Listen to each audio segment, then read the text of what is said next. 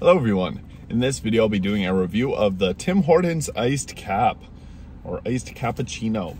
This has been a very popular item at Tim Hortons for many years, and I remember when I was young just looking forward to getting one of these. Didn't really drink coffee at the time, but iced capps were all the rage back then because they taste good. So I'm gonna get into this here.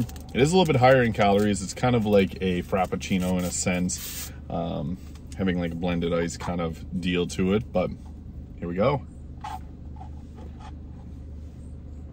Classic iced cap taste. It's sweet. I don't really know how to describe it. It's kind of like ice cream almost, coffee ice cream. I guess that's the best way to put it. The iced cap also comes in a light version. You also get a caramel, vanilla, and a mocha version of the iced cap. So there's many different flavors, but the original iced cap is still very good. We have the Beebs Brew cup here. Kind of funny, but yeah, it's good. It's very sweet, and it does kind of remind me of ice cream. I guess that's the best way to put it.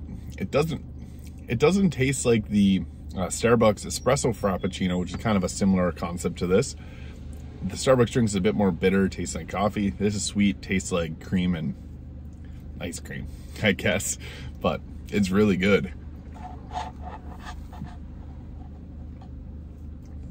So yeah, there's a light version with less calories, kind of like a milk-made iced coffee. It's very good though. I really like it. So on a scale of 1 to 10, I'd give the Tim Hortons Iced Capp an 8.5 out of 10. I really like this drink because it's so flavorful. It's got that texture and consistency of, I don't know, a frappuccino kind of like drink.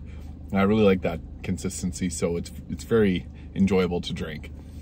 But yeah, there's a lower calorie version, the light iced cap, which still tastes as good. It's not as sweet, but there's days where I prefer it over this one, so it really just depends on your preferences for the day. Thank you for watching. If you enjoyed this video, please hit the like and subscribe button below, and I'll see you in the next video.